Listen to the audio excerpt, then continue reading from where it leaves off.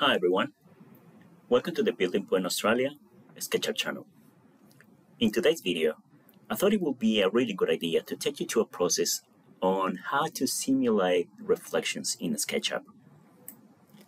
It's a very simple process and maybe you can find it useful for your presentations and your projects.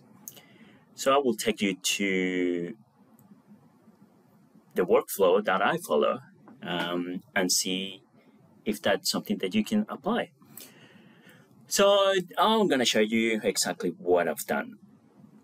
I have downloaded this model from the 3D warehouse. So of course you have the 3D warehouse in your toolbox. That's the icon right there, the 3D warehouse. But if for some reason you don't have the 3D warehouse icon there, you can always access it by window, 3D warehouse. And of course the 3D warehouse, as most of you know, is a place where you can find thousands and thousands of models that you can download for free and apply to your projects. So that's basically what I've done. I'm just going to close that window. That's basically what I've done. I've downloaded this model from of a share and just put it in my file. And once I've done that, I've created a surface. Basically, it's just a simple surface, just a circle surface or rectangle, whatever it is. In this case, I've just decided to go with the circle, and I have assigned this material, which is a polished concrete. Now, the reflections at the moment, you can't see any reflections, of course, because it's nothing to see just yet. So the way that we're going to do that is by just copy this object. So we're going to move it. We're going to move that in copy mode by press Control. Make sure you're in the blue axis, so it will be, in this case, it will be much easier because we need to copy it, as I've just done, and we're going to scale it. Just going to scale it as a -1 factor. It's sort of the same thing as like mirror basically. And then just move it, press Shift to look into the blue axis, and then put it just underneath that surface that you have created. Now, all that we have in here is just two elements, two chairs, and a surface. Now, if we go to the materials, you can edit those materials, and you can see in the tray, materials tray, that there's an opacity function for those materials. So if you play with this function, basically what you're doing is just see how translucent the material is. And because obviously we have another chair underneath that surface, then it just looks like it's a reflection, even though it's just two chairs. Now, how can we see that in a real project?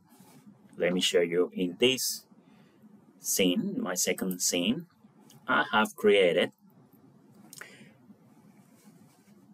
this reception area. And I will show you what I've done is exactly the same.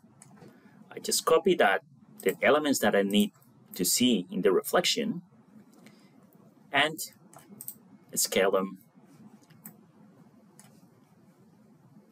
And this is all that you need, basically.